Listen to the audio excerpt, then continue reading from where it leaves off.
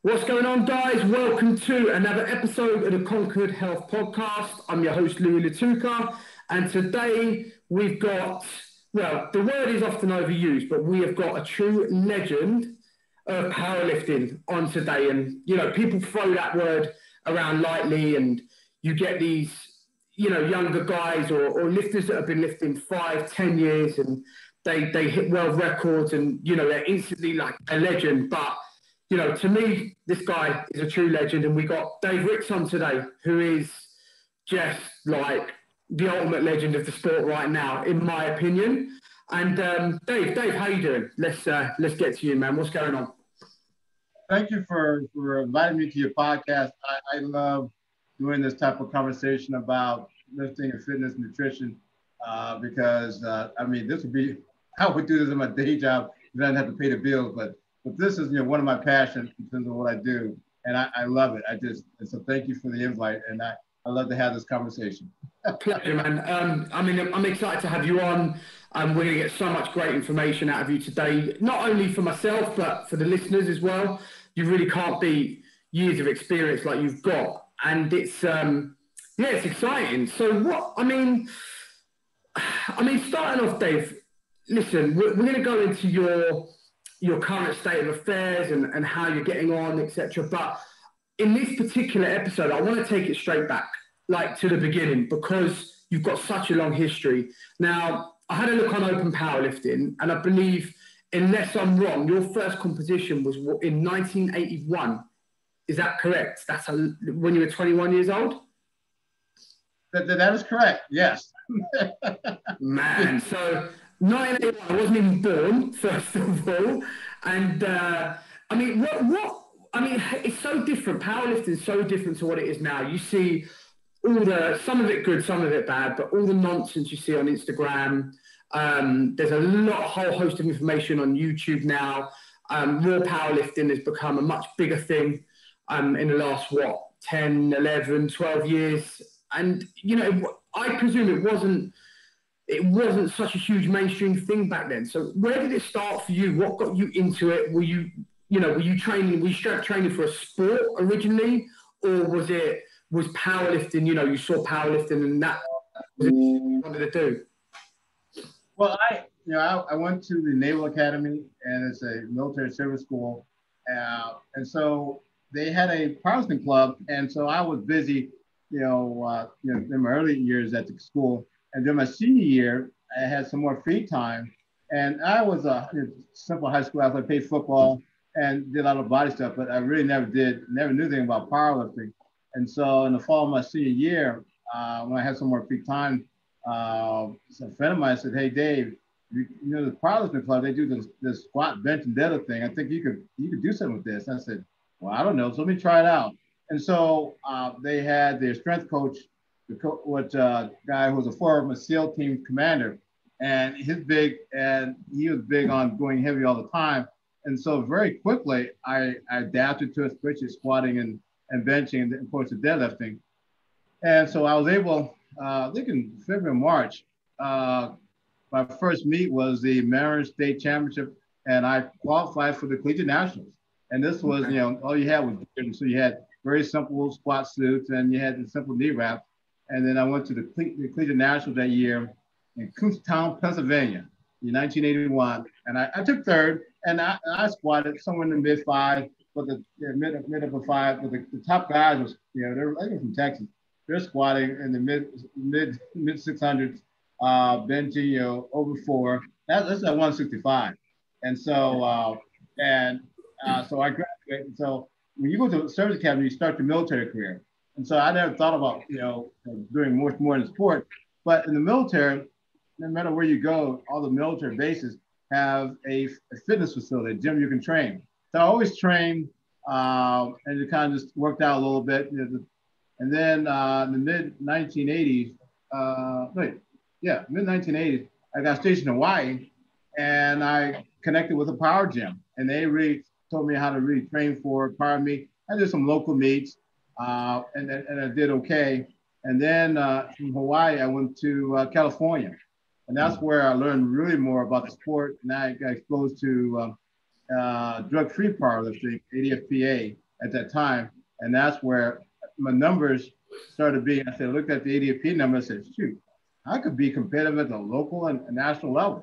Now, this is local in California, and after the second or third state championship in California, one of the guys pulled me aside, the meet director, said, Dave, your numbers, you could be a national champion. I never thought about it. And I said, okay. It kind of recalibrate what I need to look at. And plus I got some pointers how to train, in terms of how to work my strength. And so I trained for my first national championship, I think it was in the late 1980s. And I took second, my first one. And so it gave me the fire to keep working harder. So the second year, it was in Erie, Pennsylvania. I remember this like yesterday. And my numbers were close enough. And Martin Beavers was the top guy, 165. Great guy, great lifter. And so it was the day before the weigh-in, and I was a little heavy. And so I wasn't doing my nutrition the way it should have been. I was always fat 165 and try to starve myself right before the meet. And it came back to bite me. So I was still a little heavy, so I didn't eat anything 24 hours before. And then we weigh in, and then, you can put your numbers in as you have to weigh in. And he was opening up at a certain weight. And I said, well, if he's going to open that heavy, I should open that heavy. Oh, man. Wrong plan. And so we get into the meet day, and they start, and I really like the second group in the afternoon, but they're behind schedule. And so I didn't pay attention. And all of a sudden they said, no, we're going to, we're going to stick to the schedule. You guys need to warm up. And so the warm-ups didn't go very well. And I took my opening lift, and it felt like a ton of bricks. And I didn't go deep enough. Opening lift, second lift, I didn't go deep enough. Okay, third one, okay, I'll sink it. And it crushed me. They had to take the weight. And so, and the other piece of this was my dad, my parents live in Ohio, so my dad drove up to see me, his first time to see me lift, and I bombed after the squats. And I told my, I know you want to see the rest of this competition. However, I just came here to watch this because in my heart, I could either win it or at least take second place. I came here to watch the rest of this. So let's go get some to eat and call it a day. And so I was really just, I'll say frustrated, but disappointed how I did. And I wouldn't say I was going to quit, but I wasn't sure what I was going to do. And my dad said, hey, you work too hard. You just got to reflect a little bit and kind of recalibrate. And that's what I did. And then I came back and I had a really good meet and did very well next nationals. And so throughout my career, I've only bombed three times. Each of the time it was my fault. But that first one was, that was thunderstruck because I had high expectations, training everything else, and like you set yourself up and then you're not even close. And it was really my fault not training right, not eating right, and then also not being consistent in terms of what I picked for numbers. And so those lessons are hard lessons. You learn them very well, and you don't forget them. Yeah, I mean, at the time, those type of lessons are almost horrible at the time. It's such a humbling experience, and mentally it can swallow you. But I think what we don't realise, and I've had several lessons like that throughout my sporting career in boxing and whatnot, that you don't see it at the time. But if for example, you were clearly doing well at that point up until that stage, but certain things probably weren't optimized in your lifting, like you're saying, like your diet, like your weight cutting, maybe your training methods. And when you take a big loss or a big humbling experience like that, I feel that it makes you take a step back and review everything to take 3 or 4 steps forward.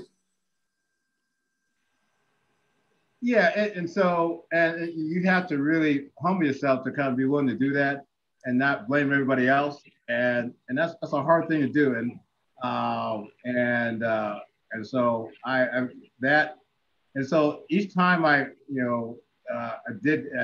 bombed myself, I bummed out, I had to step back. And so it actually helped me to kind of be more focused and say, okay, I'm not going to let this be my last mark on the sport. I said, I need to go out, better than that. And so it drove me to do better. And so the last one, which was unique, I don't say unique, it was the World Masters Raw Championship. It was in Canada. I was a top guy going in. This was 18, that'd be 16, 17, 18, 2018. And all I had to do was get my opening squat in. And I was way ahead in terms of the registered numbers. And it was 644 opener. And it wasn't the weight, it was just that mechanically, whatever one reason, I didn't, the judges was, I'm not going to complain to judges, but I didn't give them a good reason to give me, two white lights. And so, and each time I thought I hit it, especially my third squat, I thought I hit it, and the judges, I didn't get the call. And so I didn't, so I didn't say, okay, I'm not going to do the finish the meet. I benched, hit a technical world record in the bench, and also a world record in the deadlift for my age and weight class. And if I got a squat in, that would have been a world record for the M2. And so, and I said, I cannot leave with bombing out of the world champ. I just can't do that. That is not. And so I stepped back and kind of worked on my technique a little bit, and came back, and in 2018, I did reasonably well and won the world championship in Sweden. And so I didn't have a great day, but my each of my opening lifts was something I can get no matter what. And so that's what I did. And so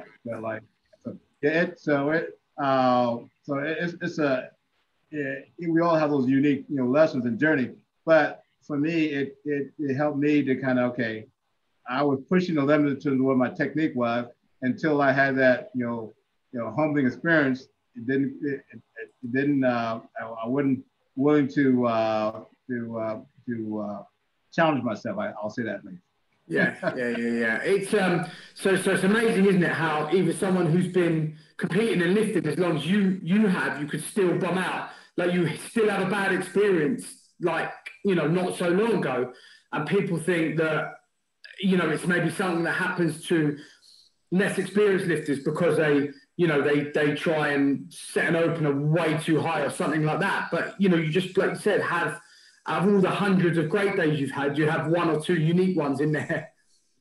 So it can happen.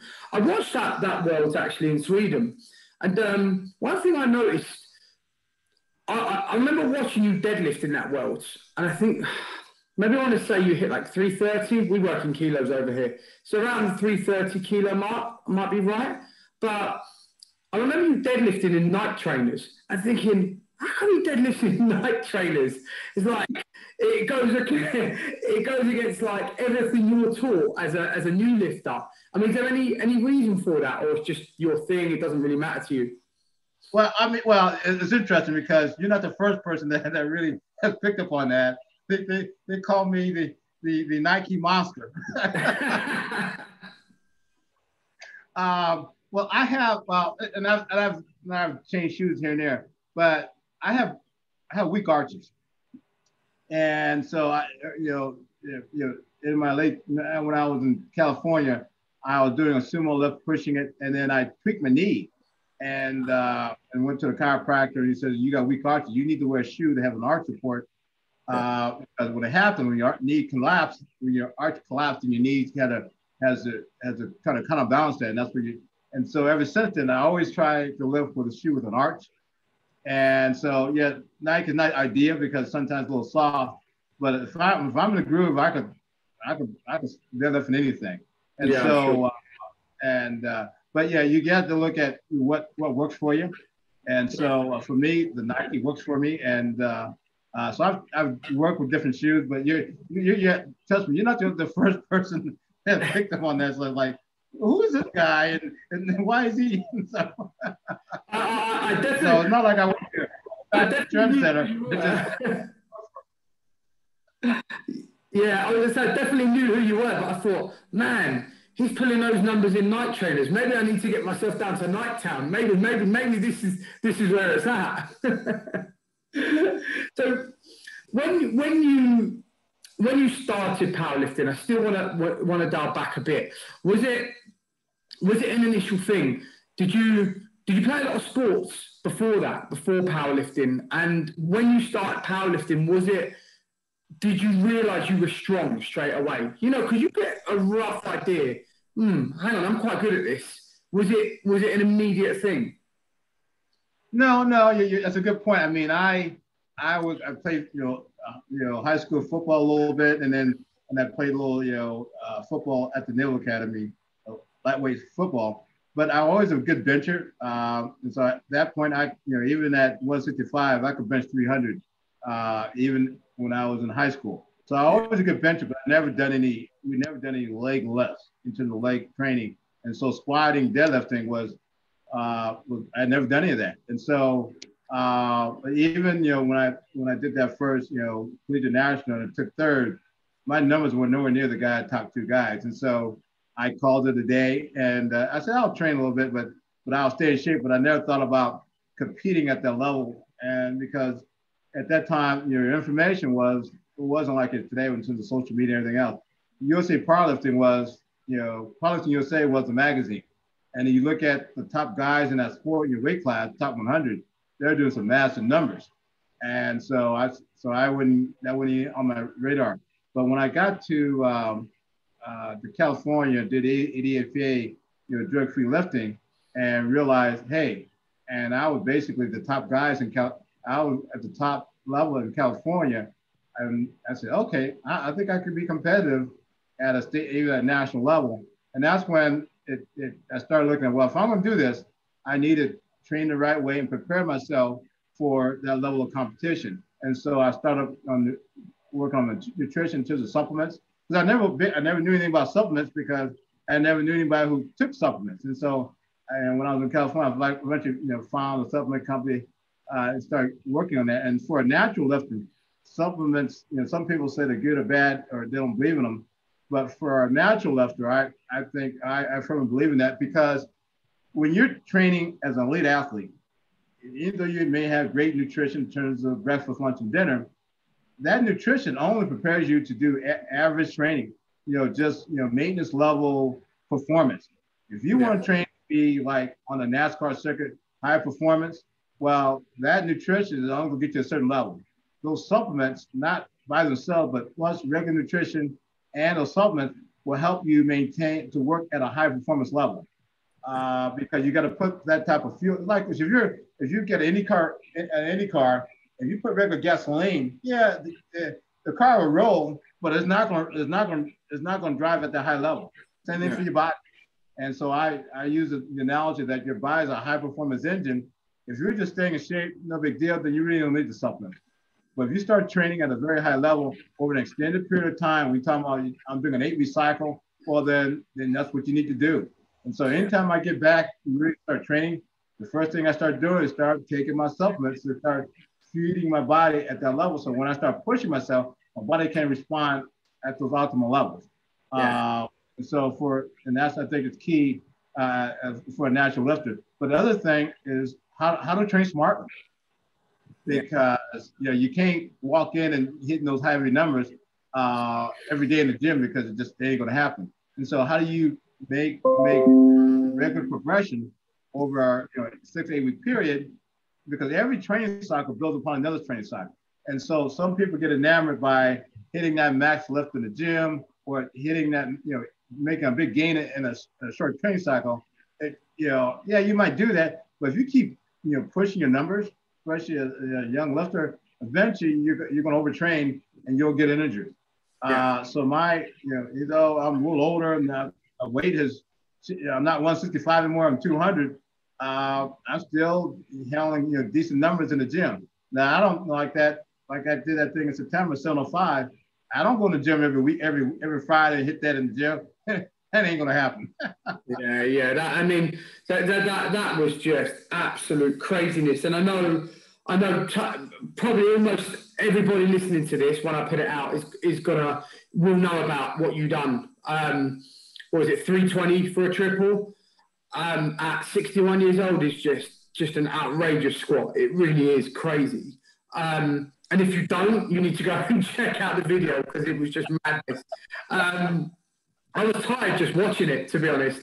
But I want to get to that, because a lot of people are going to be going, what supplements do you take, Dave? And what nutrition do you do? Because what I hear a lot, and I'm sure you've heard a ton of this, is people saying things like powerlifting for me is I just want to get in and get out. I want to smash a world record. I don't care if it kills me. I don't care if I break my body, and that's it. And you know, my approach is so much more aligned with like you and how long you've been lifting for, and some of the more unbelievable lifters who have no real time limit or ceiling of what they can lift or how long they can go for.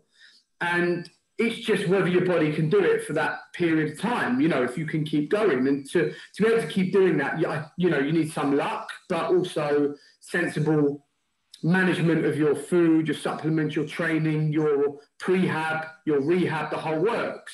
So, I mean, let's talk about supplements, because you just spoke about that. And what supplements do you currently take? I know supplements are individual to each person, and not, you know, something that works for you might not work for someone else. But I mean, what works for you, and how's that changed over the years, and what are you currently doing?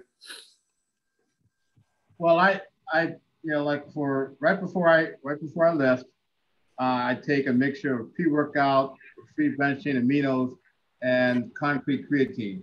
And the whey protein is basically very just basic, doesn't have all the other stuff in it. Okay, and keep it real simple. Branched chain aminos is good, you know, for you know, muscle, repairing your muscle. And then for creatine, I've been a big proponent of the concrete creatine because it doesn't cause the water weight gain to your kidneys. And so some creatine, you have to cycle it, because what it does, it taxes your kidney function. And so, you know, as you get older, that's hard for your body. But concrete creatine doesn't do that. You can take it almost indefinitely. And so that is part of my, you call it pre-workout. And I take it maybe an hour and a half before workout. And like when I compete, that's my pre-workout.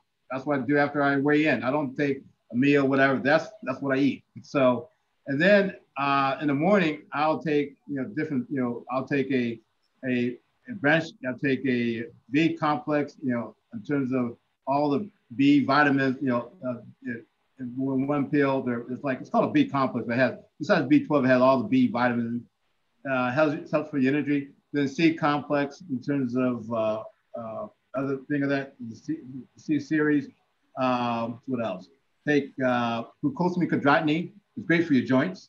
Turmeric. I just started taking that the last year or so. I read about that, and that's great for your joints. What else I take? Turmeric, B complex. So those are the basics. I take omega-3, which is great for the heart. Yeah. Okay. And so then you add in the whey protein, the BCA, and concrete, you're at 8 right there.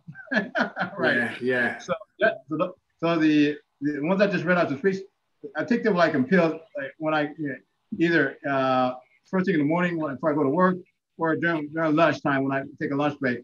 And then right before I work out, if it's an eating workout, that's what I take. But those are kind of like we call my basic fundamentals. Primavera, Concrete has a pre-workout also.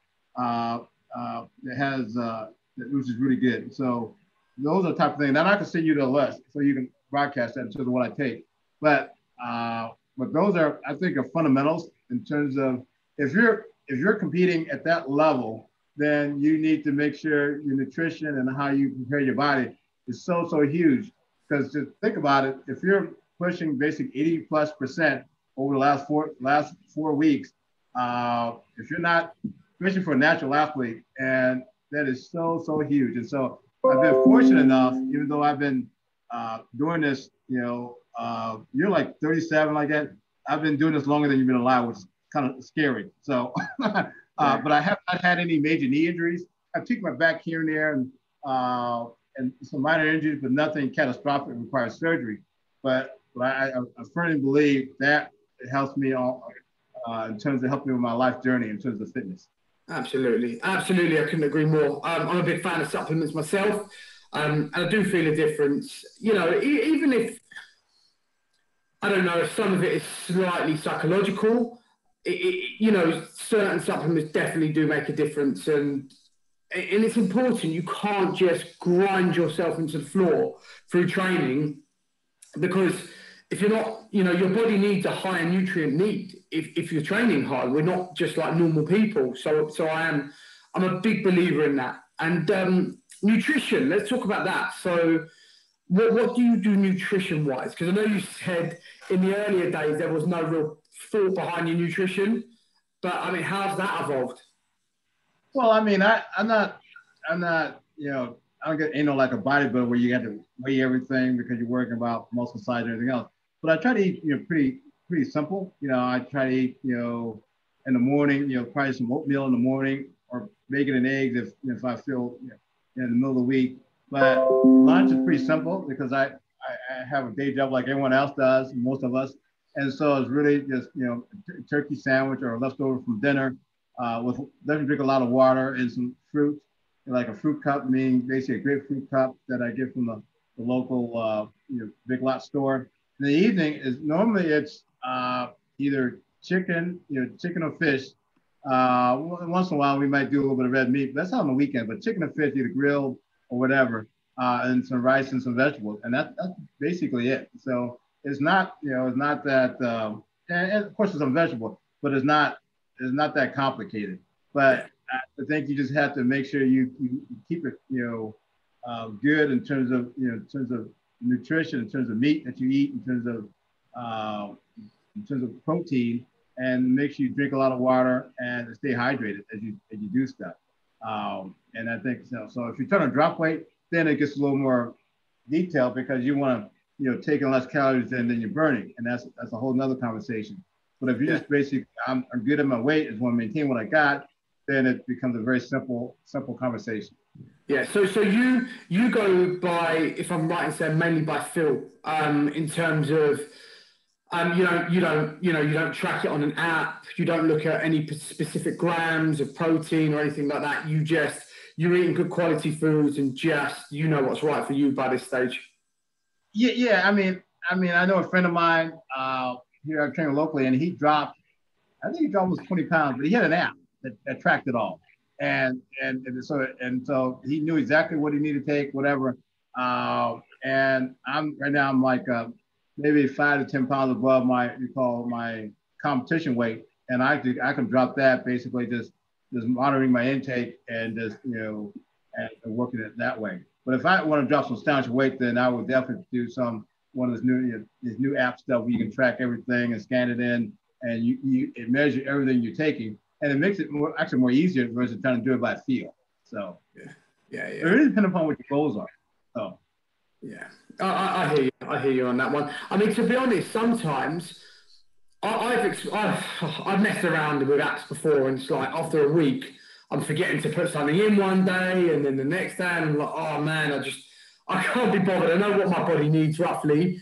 I've had years and years of experience dropping weight and cutting weight for fights, and now for lifting, for comps, and it's just like, for some people it works, and they're really meticulous about it. My partner, she lifts and she competes, and she tracks her food, but for me, I'm just like, I'm not the best of it, to be honest, but it definitely works for some people for sure. So what? No, I concur because some.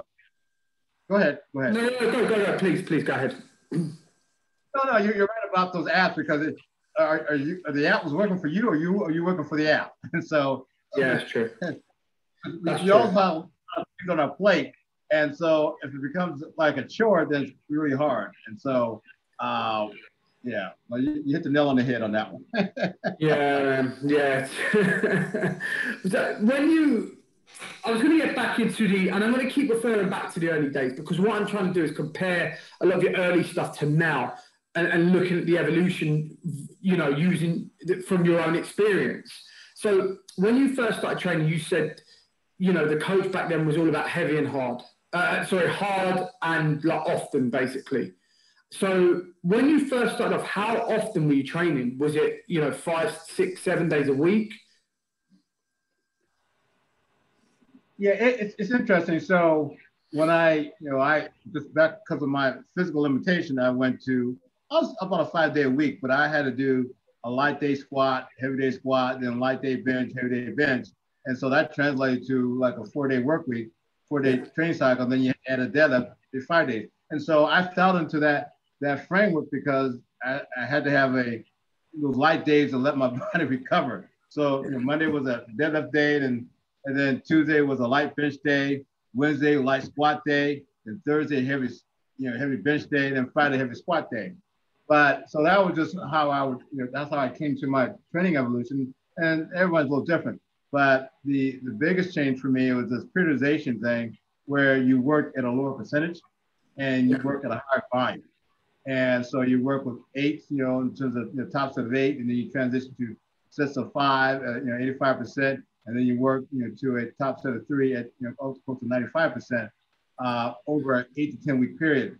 And that, for me, as a natural lifter, that was a game changer because what it does, it allowed me to work up to a certain weight, in terms of capacity, and then start at the beginning again and not lose confidence that I won't get back to that weight again.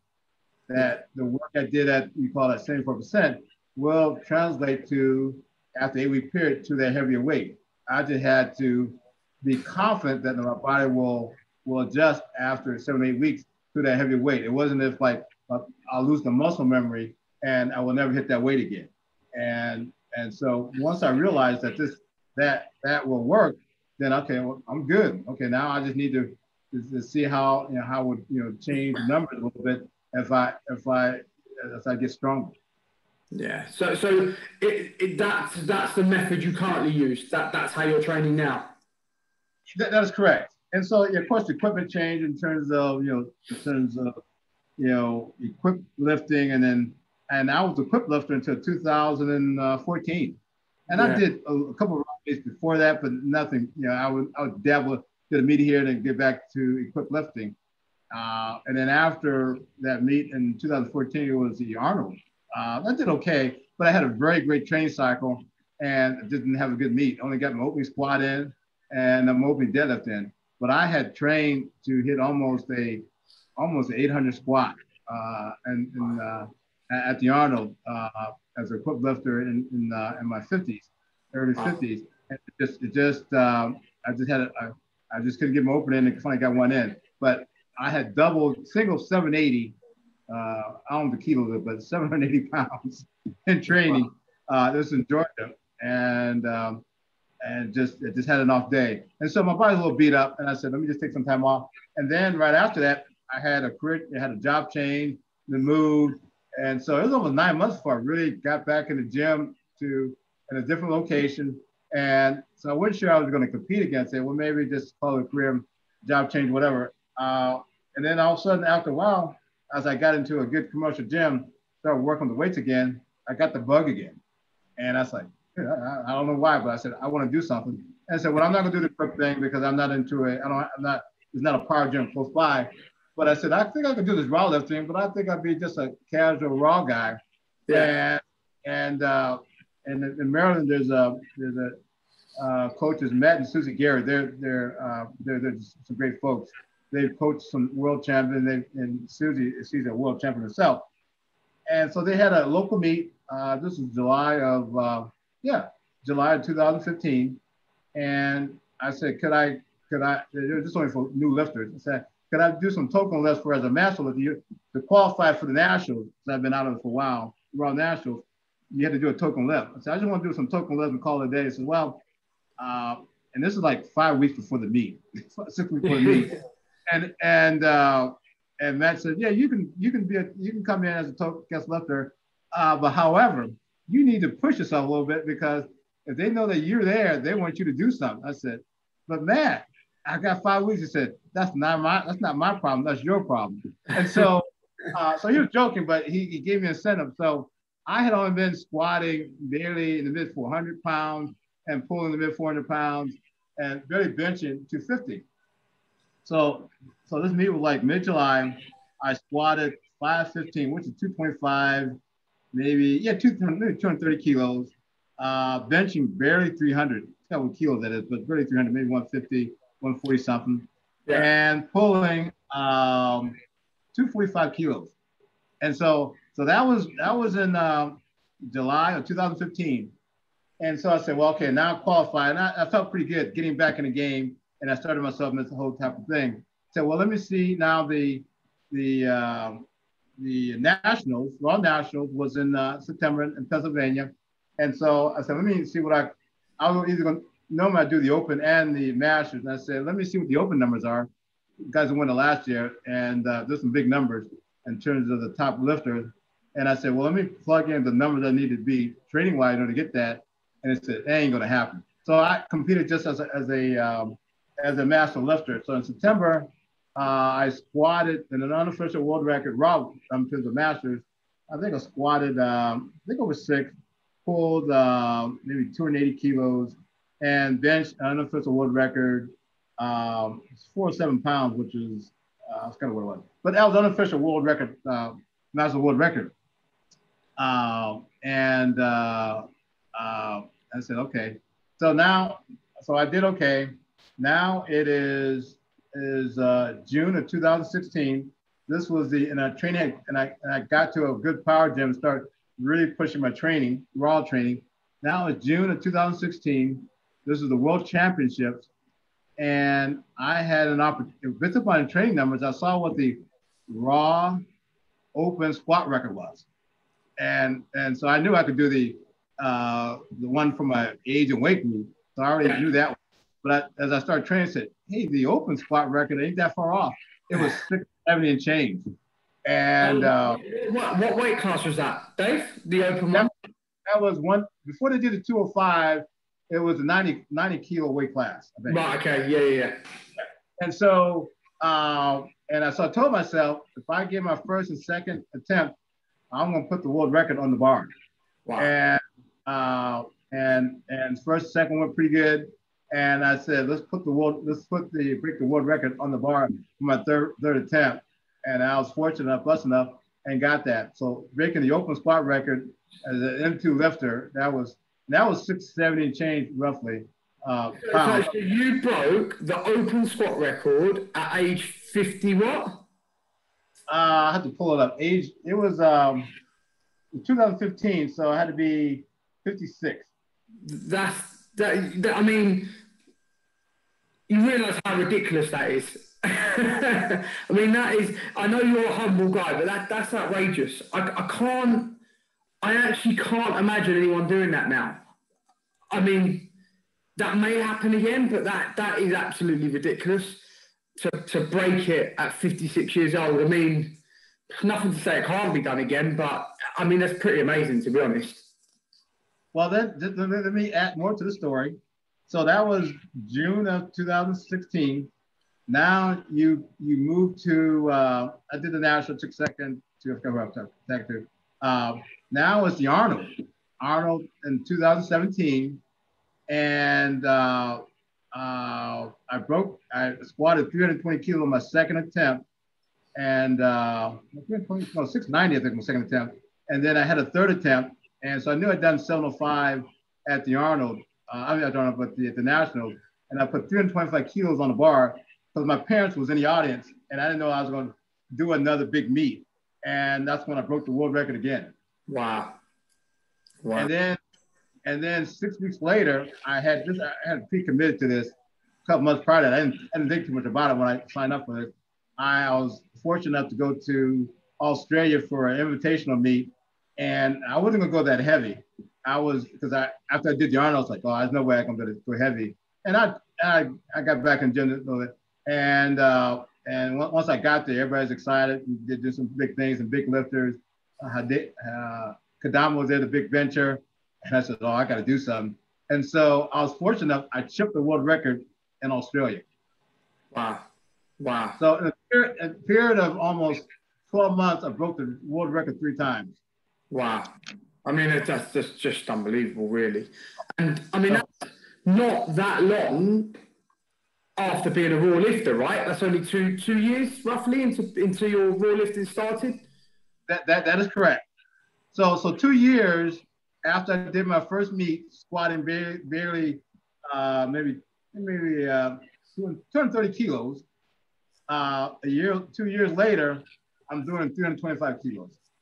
Crazy. I mean, it's just crazy. Crazy adaptability on your body. I mean, it's just madness. I mean, you seem to have all the elements together, the work ethic, the mindset to train correctly for you and not to ego lift, but also, you know, the genetics, just every part. And it's amazing to see because it's producing some phenomenal viewing for all of us, really.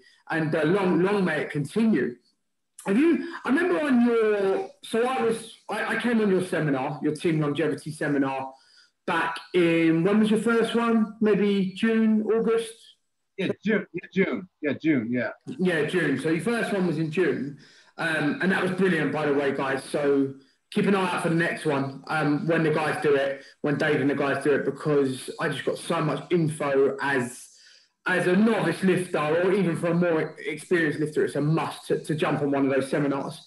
But I remember you saying that you do your accessories split from your main lifts. So is that right? You still do that? So you go in the morning, you do your main lifts, you go back and do your accessories? Was it? Yeah. And so when I do my main lift, especially my deadlift, my squat, especially on my heavy day, it takes a good hour plus. I mean, I do the stretching and then I warm up and then I work up to those heavy lifts. And so that's almost an hour into the gym. Yeah. And so I'm a pretty busy guy. And so what I do is normally I would do those, heavy deadlifts and heavy squats as any workout. And I'm fortunate enough, blessed enough that I'm close to a commercial gym, and I wake up early and go to the gym at 5 o'clock and do all my accessory lifts early in the morning for about an hour. And so, and I don't go and that's what difference between bodybuilding. Bodybuilding, you kind of push yourself on everything because you're working on muscle size and muscle growth. But for accessory lifting, I go basically high volume, just 3 sets of 8 to 10 for upper body and 15 to 20 for lower body. So the whole idea is basically you want to work on the actual, in terms of the lift itself, in terms of the flexibility. You're not going to point of failure on that, because if you're going to point of failure on your accessory lift, in addition to your key lift, your body, your central nervous system is going to go through the wall, and it's going to blow a fuse. And so the only time I push my accessory, in terms of my central nervous system, is those 3 key lifts when I go heavy. But when I'm doing accessory lifting, that's where my mindset is more relaxed, and I know that the weight I put on the bar, I could, even if I'm having a rough day, getting up in the morning, I know I can ease into it. It's not a big mental challenge to hit those accessory lifting lifts for 3 sets of 8 or 8 to 10 or lower level 15 to 20 and call it a day. Now I will if I'm doing a 10-week cycle, maybe halfway through that cycle, I will maybe change the weight a little bit, up the upper end a little bit, because you scale a little bit, because you start very easy when you start the training cycle, and then all of a sudden you read into your body starts to adapt. Then I'll change the weight a little bit on those accessory lifts, maybe halfway through my cycle, but not like on my main list where every week you're changing the weight because you increase the resistance. So. That's interesting. I've been so badly, I'm not anymore, but in the past, I just didn't get it. I've been so guilty of absolutely hammering the accessory lifts, like big lifts and going to like 9.5 RPE. And after like 6 weeks, I'm just done. I can't hit I can't peak. Like I'm absolutely finished. So, I mean, again, really interesting you say that. And do you split the accessories up? So, for example, say on a Monday morning, you would do just your leg accessories, and then on the Wednesday or something, you'd do just upper body. How do you work it? Well, I mean, it really depends upon your schedule. And so I have to split it over the 5 days in terms of accessory lifting. And so, but like the upper body, I split it over, Monday and Tuesday and Thursday. Monday, Tuesday, and Thursday in terms of my upper body stuff, because I've got, a deadlift and light bench on Monday is my heavy deadlift and Tuesday is my light bench. And so I do accessory work, upper body accessory work, both those days. And then my legs, that's split between Wednesday and Friday. And so the thing I try to do on Wednesday, in addition to my light squats, try to do leg press. Because it's not a heavy leg press with my light squats, so it's good. But trying to do heavy leg press after doing heavy squats, sometimes it can be a little taxing for the lower back. If you finish a heavy squat, you jump to a leg press, and your bicep, I know what you want to do, but yeah, my bicep, they're just shot. And so when I do that, the heavy leg press after a light squat, my bicep, okay, let's do this. Yeah. I hear you there. Okay, cool. So, I mean, to go powerlifting for 41 years, roughly, takes some doing without getting injured. Now, off air, before we went live, you said never really had any major injuries. What do you put that down to? Because, I mean, I presume over the years, your prehab, your stretching, your mobility has probably got more advanced and better. I mean, what do you put that down to? Because I've seen some horrific injuries, and some of them are just bad luck, but some of them are, people too hard, too heavy, no stretching, and they just drill their body into an injury. And well, I think that's probably, and you'll probably agree with me here. Sorry to cut you off there. Is that one of the biggest barriers to being a great powerlifter is injury. If you keep taking time off for injuries, it's really hard to get a bit of a run going. And I think most people would love to know what your kind of methods are to stay, to keep that maintenance all the time. Well, I've learned, like anyone else does, over a period of time in terms of what you need to take care of your body. And so one of these is in terms of when you think you've tweaked your body, chiropractic care. Chiropractor is worth their weight in gold. When I first met a chiropractor, I had tweaked my knee from deadlifting, and so I was pushing myself too hard. And he said, "Take your shoes off." And he says, "Why?" Because I think it was my knee. He says, "Well, you're an engineer. I don't tell you how to do bridges. Trust me." And he said, and he touched the knee from my foot. My arch was really tender, and I didn't realize it. My arch had collapsed. And so he worked on training for meat, and he said, "You need to wear a shoe with an arch because you got weak arches." And so once I did that, I realized that. But from that point on, anytime I start a major cycle, I lived various places. I always try to give a good called sports chiropractor, because they can, as you start working, training, start pushing your body gets out of sync in terms of the framework, in terms of the skeletal framework. And so you need that to kind of get readjusted. And I remember a good case in point was I was in Charleston, South Carolina. I was in 181 weight class, training pretty hard, took about a year off. And I was pushing myself, and then I realized, and when I got to my deadlift, I was pushing about maybe 310 kilos. And as I start moving the bar from the floor, my left leg went completely numb. And so of course, I dropped the bar and I fell back, and I felt a tingling with my left hip to my toes. I said, "No, that's not good." So I went to my local chiropractor, and he says, "Your hips were out of alignment and your sciatic nerve got inflamed. That's why you lost, strength in that one leg." Yeah. And so he do that. So he got my hips back on alignment, did some soft tissue work. And then I was like 10 days out from a major tournament.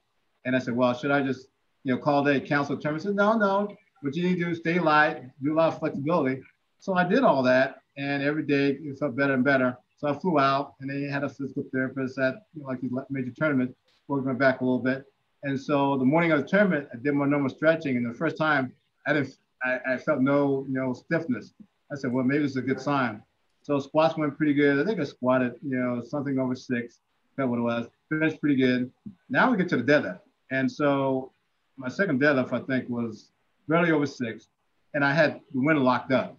And so I had a third attempt. Now, the cautious me should have said, "Let's call it a day and do something conservative." And I said, "I'm feeling good. So let's put the number on the bar that I almost injured myself, and I smoked it." And so that reaffirmed that I need it. And so every time I get into a major cycle, I do a checkup with a chiropractor, beginning cycle, and then near the end of the cycle, unless I have an injury, whatever, I have them retune up. And then the stretching and flexibility is so huge, because now I take about 20 minutes to stretch out. It is huge because it helps prevent injuries. And then also I also do an Epsom salt bath sometimes to help the muscle recovery. So that is huge. But yeah, taking care of your body and listening to your body is so critical because you only have one body. You got to learn how to back off a little bit. And sometimes you have an off day and your body says, I don't have the strength, and so you call it a day. So there've been times in the gym where I either whatever the deadlift or bench or squat, and I just feel off, and I don't push it. I call it a day and say, well, I'll come back in the gym another day, because there've been times, like we all did when we were younger, that you try to grind it out, and you may get a little bit and you push it, and then 9 times out of 10 you overdid it, and your body said, okay, I told you not to do that, and then all of a sudden you come back the next day and you feel a twinge and say, what happened? And your body says, never done that. Yeah. So how does it look? What does your stretching look like? So let's say you walk in the gym and you do your 20 minutes of stretching or mobility before you work out. Is it more static stretching? Is it a particular focus on any type of area, or more active stretching? What kind of stretching are you doing? Well, mostly, I think it's more, let's see, static. It's more static stretching, but really the lower body. If I'm doing a deadlift or a squat, trying to work on the hip mobility, that area, and knee mobility, because it's so huge. And then if I'm doing a benching, that's a whole different thing in terms of working the upper shoulders and the triceps and bicep stuff. But that's so key for me. Yeah. Okay. I mean, it makes sense. Makes absolute sense, and clearly it's working for you. Do you the big powerlifters question? Any cardio? Do you do any cardio on your off days at all? Or is it just walking or? Yeah, I do. I try to do, especially on my bench days, do 20 to 30 minutes of cardio, and I mean, not like running outside like that, but the commercial gym, they have the size bike or the elliptical trainer, and so I do 20 to 30 minutes on those to kind of keep the heart running and stuff like that. You just do that for health reasons, just to stay a bit fit and healthy. Exactly. Yeah. That's for me. Lower back. Go ahead. Go ahead, please. No, like when I was in the military, I would have to stop lifting for about 6 weeks. We do, basically fitness tests twice a year. And running was hard for me because my lower back would tighten up very easily. And so if I'm lifting, it gets hard to do 1.5 miles in the appropriate amount of time. So I would stop lifting for almost 8 weeks to let the body loosen up and stretch out when time for the run. Now I'm retired from the military, so I don't have to worry about that. But for me, that's the hard part of doing regular active running. So I can run a little bit, but in the long distance, I would have to really downscale my lifting to be called a good active runner. But lifting a trainer or riding a bike, I'm good on that. No, I find that. I mean, as I obviously used to do a lot of running when I was boxing, and I just can't. Even at this age, I don't feel like, number one, it's conducive to being a better powerlifter, but number two, you just don't feel like you can do it as well anymore. But being on a bike, on elliptical, swimming or something like that, I don't mind doing, and I find it doesn't have any adverse effects whatsoever. But what I also find is that some powerlifters don't do any cardio or very minimal. And if they do any work that's like above 5-6 reps, they're absolutely gassed.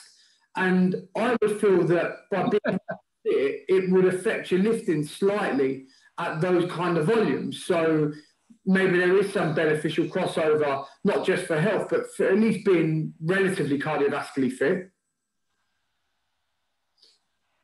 No, I agree. I mean, you're not running a marathon or half a marathon like that, but 20 to 30 minutes on a bike 2 or 3 times a week, it should be part of your overall fitness scheme to stay fit, and it helps with your flexibility too. So I think it's highly ideal to do a little bit of that to get the body warmed up a little. Yeah, no, I mean, I agree. So you might not even know this number, but how many worlds have you won? Yeah, we've done. I'm 9 world championships, 5-time open, and 4-time Masters world championships. Wow. I mean, most people, a lot of people will be really, really over the moon and all over social media with just one. So 9 times is absolutely amazing. And do you know how many nationals? Oh, it's 30 plus. Wow. That's crazy. Almost older than me, almost more than my age, basically. So what oh, that's absolutely crazy. I'm just going to get my head around that, to be honest. That's absolutely madness. Is there, what about going forward? Have you got, I mean, I don't know if it was always a goal of yours to compete to this age. When you first started doing it, did it just progress over the years and you just, you know, like when you were 25, 30, did you think you'd still be competing at 60? Oh, no. I thought once you hit 30, you know, like you see these professional players, they're kind of on the down scale of their life a little bit, maybe mid-30s. But once I hit 30, I thought my competitive days were over. And then let alone getting 40. I thought I took some time off. I think when I was 39, when I hit 40, I thought there's no way I'd be competitive. And then I started training. I said, oh, I think I still got a little less in the tank. And I had no conception about being 50 plus and doing this stuff. And so I think the sport has evolved in terms of the level of nutrition and the equipment. You know, the equipment for raw lifting, I mean, the knee sleeves has propelled a great number of athletes to be exceptional in that area. And given some folks, you know, who are a little older, ability to do a little something to continue their career. But I would, if you'd have told me that at age 50 plus in the upper 50s, that I'll be breaking the world record, open squat record, not one time but multiple times, yeah, I would say what you're smoking. It's hard for me when I talk about it. It's hard for me to think that, man, did I do that? Because when I did that one in Texas, probably was 680, something like that. I thought that was it. I didn't think I didn't never thought that I can go any heavier than that. I thought that was it. That was the peak I can do, and I'm a 50, you know, almost close to 60, and there's no way I can do more than that. Yeah. Yeah, I know. Like, you're like a real life Benjamin Button. You're defying Father Time. Well, actually, you know what you're doing is you're breaking down barriers. Whenever an athlete does something that people don't think can be done, more people will come behind you and do it. So, you know, just a recent example would be like Eddie Hall's 500 kilo deadlift.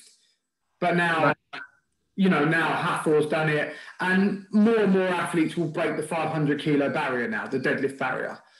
Whereas, you know, doing what you're doing, you're like the real leader of the pack, the first one. And other people, because the sport has become so much more mainstream and popular, you'll have lifters now in their 30s and 40s and 20s, I guess, who will look at you and say, I want to do that. I want to do that shit until I'm 60 and 70. You know, this is what I want to do. So, I mean, whether that's something that you meant for or not, you're opening things up and inspiring a whole generation below you. You know, you're doing it. You're obviously doing it for yourself and to inspire others, but it really is opening up barriers. You know, where people thought maybe I'm done by like mid to late 30s. You're thinking, no, there's no way now. If I look after myself, I'm just going to keep going. And I actually listened to a podcast a couple of days ago with a British lifter. She's actually British champion. She's an RPF lifter, Sabrina Moore. She's under 63 kilo. And she actually said, when she was asked, what do you want to achieve in the sport now? She said she wants to carry on lifting until her 70s and 80s. So, you know, it's there with people. The people are starting to believe that that's something that's more and more possible. And obviously we have M3 and M4 categories. So it's great that the Federation has set it up for people to be able to do that as well, you know, and for people to compete at that age and at that level. Have you obviously a lot of people look up to you, but have you anyone that you, couple of questions here, anyone that you have looked up to in the past or look up to now, maybe not look up to, but like, and maybe inspires you a little bit, and rather, separate question, is there anybody you think on the world stage that we should be keeping an eye on, any up and comers? Well, I mean, just recently, actually last weekend, Taylor Atwood, I was at, he Oh just recently, man, he's my guy. He's my guy, man. Woo! and so I was at that tournament. He was a local meet in Florida. We were blessed enough to have him compete. So I was one of the judges. And so he was judging he was lifting at the other platform. And so we had finished. And so after he squatted, he and I took a picture. He said, "A picture with the GOAT." I said, "No, you're amazing." And so what he had done, I mean, one thing to compete at the world level and win a world championship, but he was the best lifter per pound at a world championship, that is blows the doors off. And then now he did a local meet, and and his lifts, if you watch his lifts, were effortless. It was not like he grinded those top lifts out. I didn't see his bench, but his squat and deadlift, he had more in the tank. And so he is, and he's just barely in his 20s, and so he is phenomenal. Ashton Rushka, now he's 105. Yeah, big lifter. So I remember at the first, he was at the Raw Nationals when I first met him in 2016, and he was he's still in college. He said, "Mr. Ricks, Mr. Who?" And he said, "I just want to meet you." And you can see his left and just blowing the doors off. Now he's like 105, but his phenomenal, especially his deadlift, is amazing. So those two individuals are just really, really just amazing. But in terms of the chairlifting, I think Jennifer Thompson, because she's closer to my age group. But people see, hear numbers, they don't understand, and they look at people and say, "Well, how do they do that?" And you look at her genetics in terms of long arms and a little tall. She's not overly muscular, and so for someone at that type of body framework, and she's been doing it, for 20 plus years, that just tells you her testament in terms of her dedication in terms of lifting. It truly is even for someone like myself, you step back and just like, wow, it is, you're amazed by that. So I get inspired, by, watching these other folks lift and compete.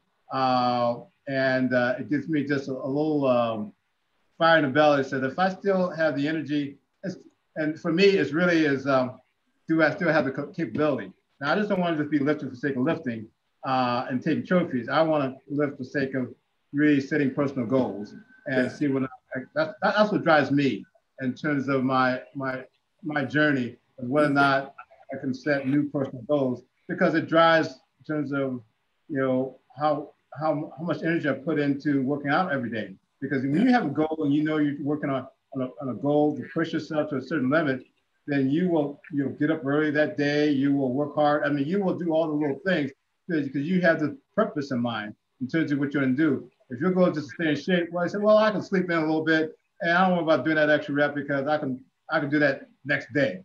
But if you know that you got to hit this number this week because next week is a bigger week, then you try to do that. And so it changes your focus, it changes your level of energy when you set those goals in mind. And so for me, like people talk about, why do you lift and why do you work out?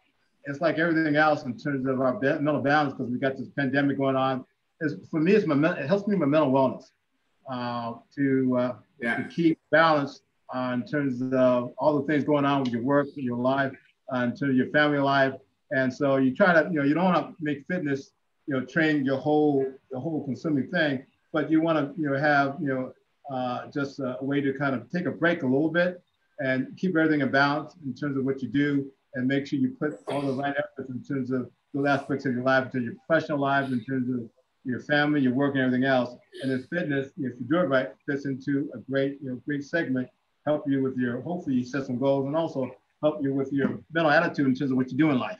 Yeah, big time. I mean, Training, I'm under a big belief that if you can grind away, you can push your body, you can train hard, you can break limits and barriers that you didn't think you could break, and you could just be consistent, you keep chipping away.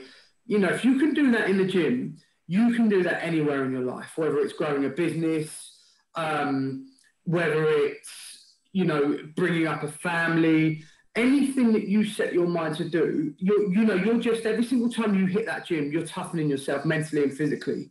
And that's so important, having that ability to push your body and push your mind to new heights. Because I do believe that a lot of, mental health is a problem now, huge problem, especially with men, and that's not talked about enough. Younger males, and all males, to be honest. And by training hard, you're setting yourself goals and you're building up your self-esteem, and it's so key. I'm the believer. I'm a big believer that if you don't train now and you're listening to this, just start somewhere. You don't have to be powerlifting, but just get into the gym, set yourself some goals, whether it's losing a few pounds or cracking a time on the treadmill to do a 5K, whatever it is. Just start somewhere and you will feel so much better, and other parts of your life will start coming together. I'm so glad you brought it up today, because it's so important. Training isn't just to look good. That's quite a weak part of training, to be honest. It's all the other aspects as well. Well, let me at one point you actually hit the nail on the head. There's a guy at my local power gym, Win Barbell Center, Blake Bulow. He's a war veteran, and he lost his eyesight.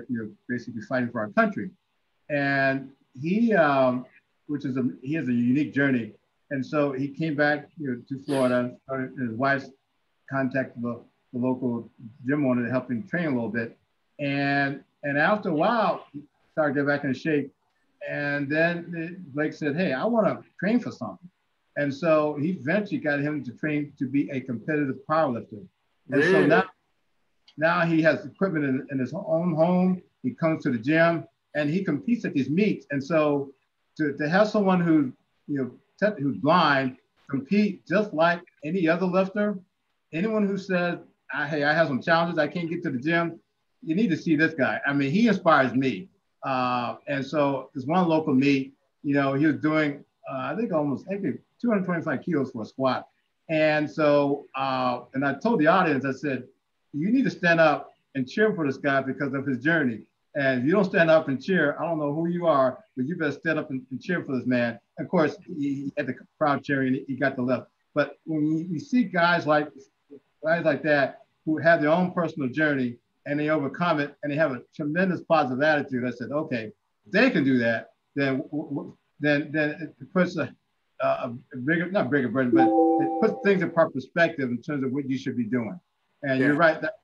And so you don't have to say, when you write your goals, well, I want to be a world champion. Just say, hey, my goal is to do, just like you said, I want to do extra 2 minutes on the treadmill. I want to do so many reps.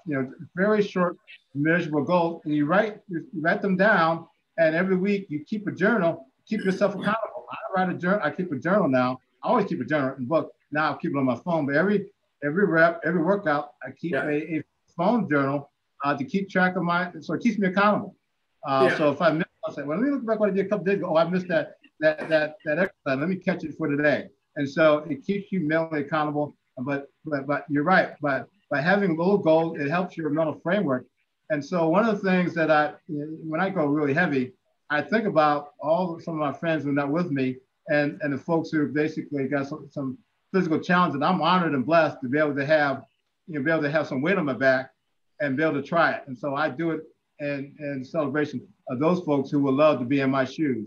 And so I don't take anything lightly of my ability, of the significance of what I can do, and I just take it a day at a time. And if I get to that point where I'm lifting something heavy, even in training, I put myself in that mental framework is that there are other folks who would love to be in my shoes, be able to walk to the bar and be able to just try the weight. And so that's what I do. You know what? I don't take my health for granted one bit. I have a gratitude journal and I write in it every night. And the first thing I write every night in that journal is I'm grateful for my health. Because there's people that would love to just be able to get out of a bed or out of a wheelchair and just squat the bar, for God's sake. So, you know, you really got to look at yourself if you're sitting there thinking, I can't be bothered to train, haven't got the energy to train. You've got to look within yourself because it's not about being a world champion. You're being your own world champion every time you go and push yourself to do something. And you know what? If you end up, there's nothing wrong with having those goals to be a world champ. You know, I've got big goals and plenty of people have got huge goals, but just keep chipping away. These things don't come overnight. You know, you didn't become a world champion overnight. And now look at the history is ridiculous. Your accolades are absolutely outrageous now.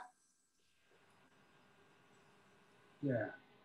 No, you hit the nail on the head. It's just keeping it very simple along that journey. And so, but the mental health thing is, in these days and times, it is the aspect of keeping everything in balance.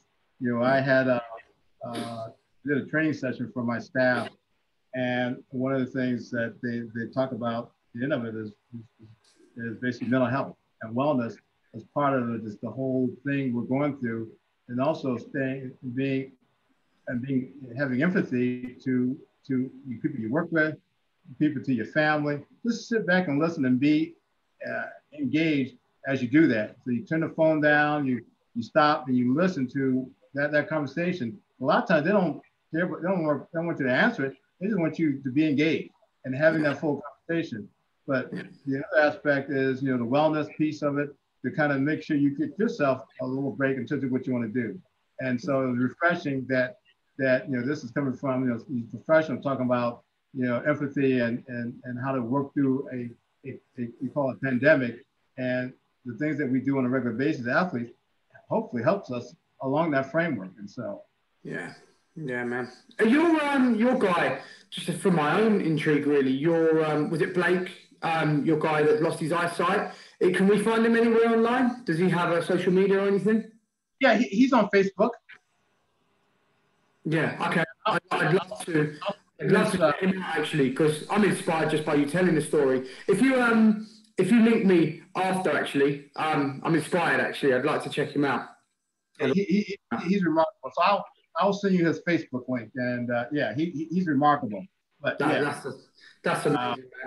I'm gonna Dave, I'm gonna let you go. I'm gonna wrap up. We've been here like almost an hour and a half or something now, I think, and it's been absolutely amazing. Before I wrap up, I just want to cross back to Taylor Atwood. I watched that. That was absolutely ridiculous. I mean, 817 total. I think the worlds were won in 2017 or maybe 2018 at 740 total. I mean, what is this? This is something different. I watched his squat. It was 293, and it was like he had another 20 kilo in there or something. Yeah, it's and I've seen him I saw him at nationals before, so I knew he was a very strong kid. And there's a group of kids at 74 kilos that just pushing the limit. A 272 squat now at 74 kilos is not uncommon. And but I think he is driven by pushing to the next level. And so and when you're that young and that you haven't really reached your full potential, the challenge could be for him that he doesn't overtrain. Yeah. Because there's a tendency to say, oh, I get a number by the numbers, you keep pushing it, and then all of a sudden your body breaks down.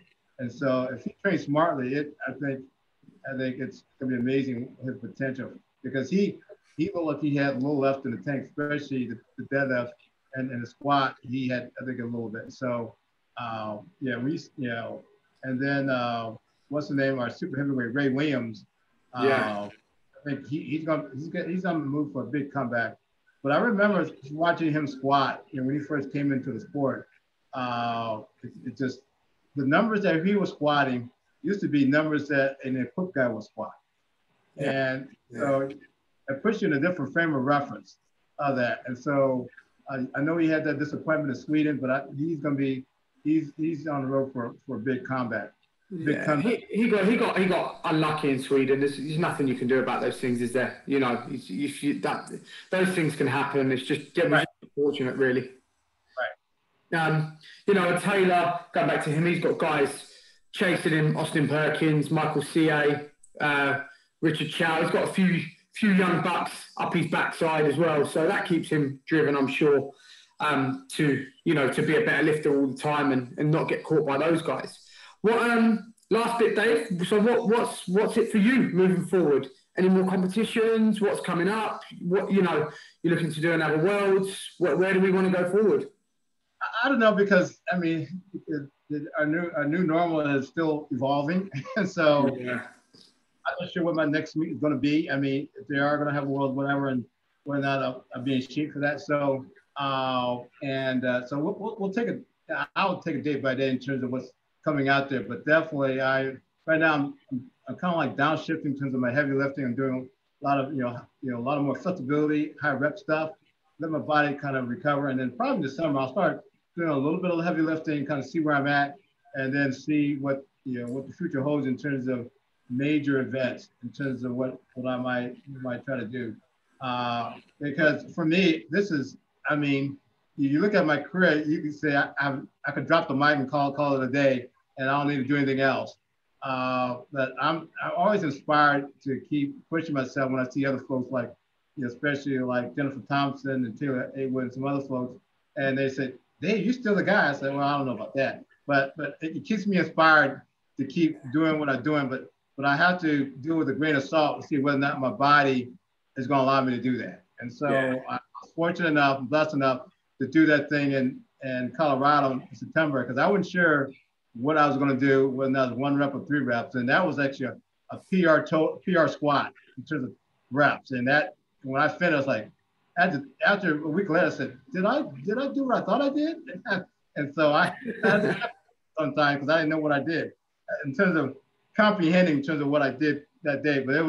But the energy level was off the charts, so it really got me inspired to push yourself. When you got people around you, very positive people, on the same mindset, you can really push your limits a little bit. I mean, safely. So. Yeah, man. Dave, I mean, my man, it's been a pleasure having you on, and you are not dropping the mic anytime soon. If I have to fly to America and super glue that mic to you to keep us all inspired, I'm going to do that. So, listen, Jess, we want you to carry on as long as possible. Keeps me inspired. I'm always tracking your stuff online, and you're an inspiration to me and the others, brother. So, you listen, it's been great having you on. Do you want to shout out anyone or plug your Instagram, plug your social media, your team longevity stuff for me before we go? What's your handle? Yeah, well, I'm Rich.David, and so I'm on Instagram. But before I finish, I want to give a shout out to my wife. We've been together almost 40 years, married for 39. And so, like everything else in success in life, you can't do it by yourself. And my wife has been my driving force. She's a 10-year cancer survivor, so she's truly my superhero, regardless. And she keeps the family straight. And I got a grandchild, I got a son, and so those are really my true successes in life. But again, my wife of 40 years this month that we first met, and then we got engaged. 3 months later, we got married. 9 months later, and we're still together almost 40 years. And so that's truly, I consider my biggest success in life, me and my wife. So amazing, man, amazing. I'm glad you brought that up as well, because family is everything, and that obviously keeps you driven as well. To you've got responsibilities and keeps you driven. But dude, what I'm going to do is I'm going to put your Instagram handle for Team Longevity and your personal one in the show notes. And guys, please reach out. Do you do any coaching, Dave? I do some online coaching. If someone wants to do that, just send me a note and we'll have that conversation. So, but I appreciate, when I'll just do one more thing. When I left the sport in 2014, I thought I was done. I had some work stuff to figure out. And so I didn't think I'd be back lifting again. And then, now it's, is almost 6 years. 6 years later, I'm having this conversation, winning a couple more world titles, setting some world records. If you told me that when I left the sport in 2014, and after being on the sport for 9 months and having those numbers in my first meet back, I said, no, I don't think so. That's way beyond regular goals. And so I would say that you never know what your potential is. And like you said earlier, just take it day by day. Your ceiling is almost unlimited. And you look back upon where you're at to where you're at today, you'll be amazed in terms of your journey. But you got to start somewhere, and you got to keep yourself accountable. Yeah, amazing, man. You're an inspiration, my man. And listen, look after yourself. Stay safe, because I know that the whole COVID thing is still quite bad out in America at the moment in certain parts. So stay safe there as well. And yeah, just keep on inspiring us. All right. Talk to you later. Thank you. Take care, my man. All right.